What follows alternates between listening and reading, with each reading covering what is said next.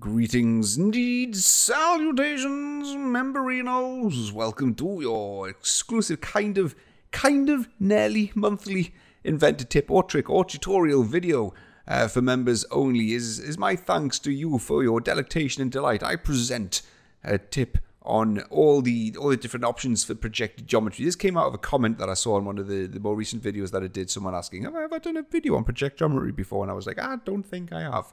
But it'll make a great members only video. So here it is, mate. But before I get cracking with this, genuinely thank you to all you guys for being members of the channel. The support really is keeping this going. So thank you for that. So with that being said, here's your project geometry video. If you know all this and it's all bread and butter to you, mate, you might still pick something up. If not, hey, thanks still all the same for being a supporter of TFI. Right, lad, the question was asked. It was, what are all the options for project geometry? Because back in the olden days, you only had one or two different project geometry options, but now we've got like 4 or 5 of them, and it's not all that obvious what they all do. So I thought I'd do a video covering what they all are. So let's start a sketch, mate, and let's drop it down on, let's go on XZ. So XZ slices through the middle of this part. This is just a freeform solid, but it slices through the middle of it.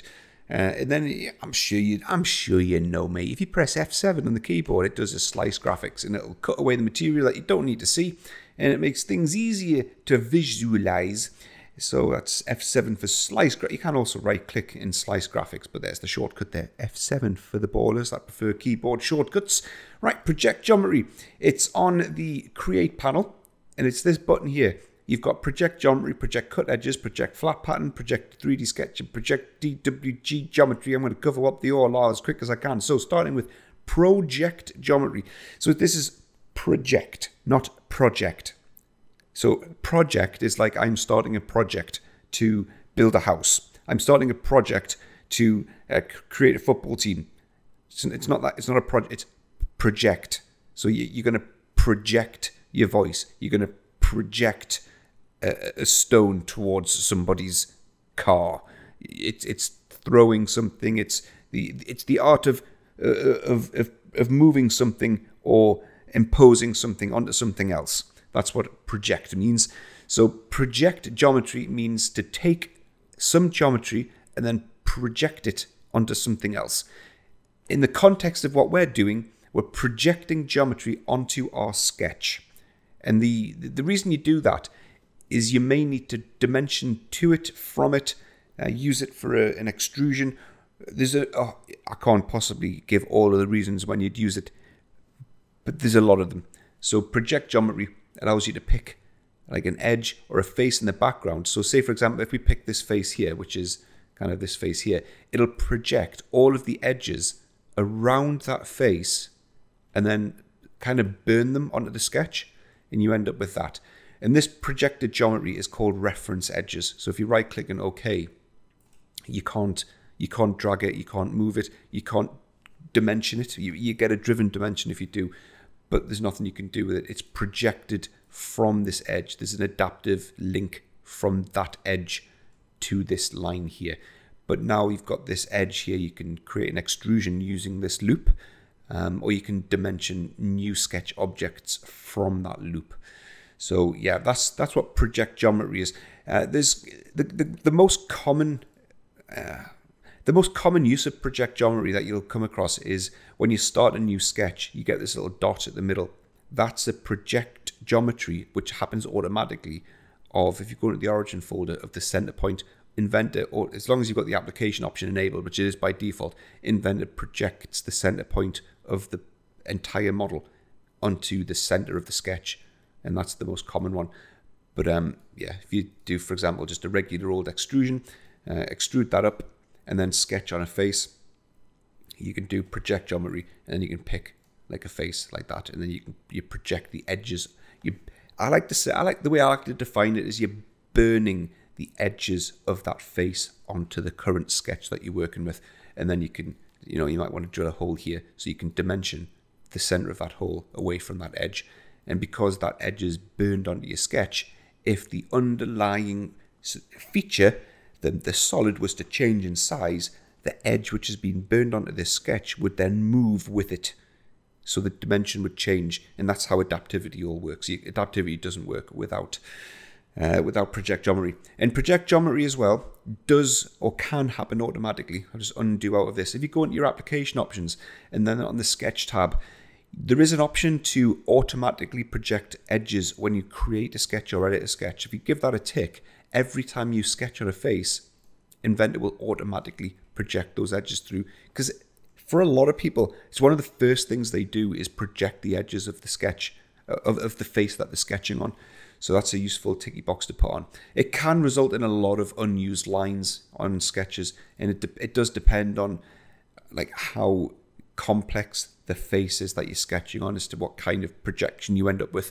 It's not bad, you know, having loads of unused reference edges isn't the end of the world.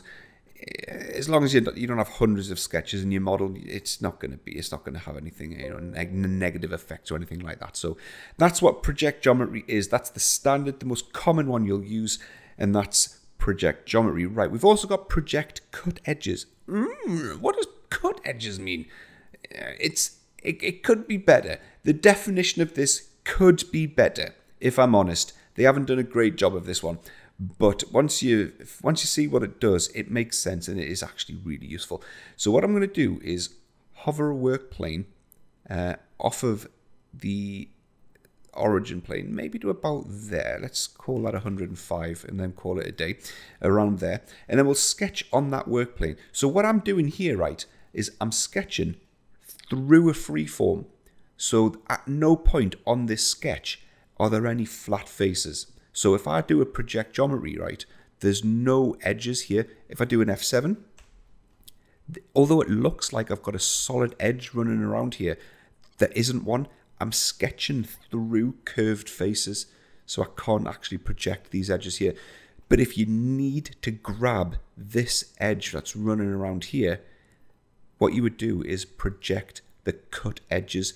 You're projecting the edges that your sketch is cutting through. And that's where they get this terminology from. So project cut edges, and then you end up with that. And then what you can do from there is, same again, you can draw a circle, dimension from those edges, or you can use that as, for example, like an offset, something like that. Finish that sketch, and then, you know, you've got this new extrusion profile there, which you can use as whatever you want. It could be a regular old extrusion, or it could be a cut, something like that. So that's what project cut edges is, mate. And the next one, it requires sheet metal. We can't do it in this model, so we'll have to jump into a sheet metal model because it's a project flat pattern. So I'll just do this as basic as possible because it doesn't require anything of any complex stature. So 50 by 50, we'll face this out, and then we'll put a couple of flanges on here. And then that'll give us something that can be flat patterned out. There we go. And then I'll sketch on that face there. Right, so dropping down project geometry, you've got the option to project flat pattern.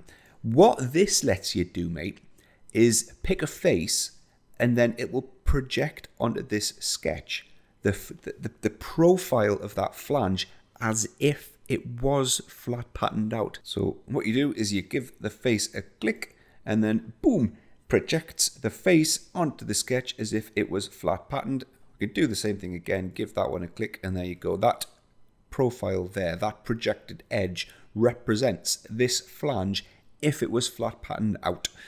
And that can be, you know, you can use that profile there to create features which would exist once this part was flat patterned out. It just gives you a representation of where the features would be if they were flat patterned, and that can be useful in a host of circumstances. Right, the other one that we've got is Projected 3D Sketch. This one, I've not actually used it before, but when I started looking at this, I was like, actually, yeah, it's one of those ones where you wouldn't, there's no circumstance where you'd always use it, but it's good to know it's there to call on it and have it in the bank, if you know what I mean. So I'm going to float a work plane off of here. Right, let's go 150 and call that one a day, and then we'll sketch on it here. And we'll do, we'll just keep it simple with circles, mate. We don't want to get this too complicated. So we'll do a circle and then right click and OK. OK, right. Project geometry, drop that down, project a 3D sketch. Once you give that a click, it automatically picks up the sketch geometry. and then you select the face that you want to project to, and you can see here, it's taken that sketch geometry and it's projecting it onto that curved face that I've just selected. When you click OK, it's going to create a 3D sketch underneath your 2D sketch, and it does that once you click Finish Sketch. It doesn't do it until you actually exit the sketch. But there it is. There's a 3D sketch which comprises of your circle here, which has been projected out and then onto that face. So it's like, you know, you can do this in other ways. There's other ways of achieving that, but it's just a good one to have in the bank if you ever do need to create 3D sketches of entities projected onto faces. It's just another nice little modeling tool to have in your arsenal. And then finally, the last type of project geometry is the project DWG underlay. God, I couldn't help myself. It's not something I've used before, but I'm not going to say, oh, nobody uses it, because there'll be tons of people that'll find this useful, depending on what industry you're in and what your workflows are. But this allows you, or the DWG underlay allows you to bring in an entire AutoCAD drawing and use it as like a blueprint in a way for an AutoCAD or for an Inventor model.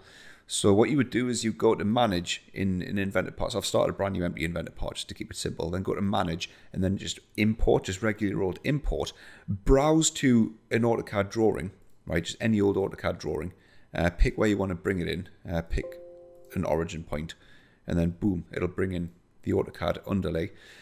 And then start creating a model. So I don't know. I mean, I don't want it to be exactly. Let's float a work plane a canny bit off. Christ, this is a big draw. There's like, oh, I need to make sure that what I'm drawing is gonna be big enough. So let's extrude that kind of there, and then we'll sketch on the face of him. Right. So yeah. So I've got 3D model, sketch on that face, and then I've got a DWG imported underlay here. So what you would do is you would go to Project DWG Geometry, and then you can now pick entities from the DWG onto your Inventor faces, just like that. Hey. Obviously with an Ordnance Survey map, not so useful. You probably import existing details from AutoCAD drawings that somebody's drafted years ago. You might want to convert them into 3D. You know, convert old AutoCAD drawings into 3D. So this is a way of bringing them into Inventor and then just sort of projecting them and then and convert them into 3D. There's probably easier ways of doing that. But for whatever reason you might have, this is a way of bringing the DWG data in and then projecting it, reusing the lines and entities. So those are all your options, mate. Those are all the project options. That's the full array of projections that we've got. So yeah, not all of the examples that I've given covers all of the use cases. It's a tool set that can be used almost in infinite circumstances. So give it a play, mate. Have a play. It's just one of those things where once you've understood what they are, you kind of call on them as and when you need them. So there you go, mate. Thanks very much again for being members of the channel. Much appreciated. And I'll see you all in the next one.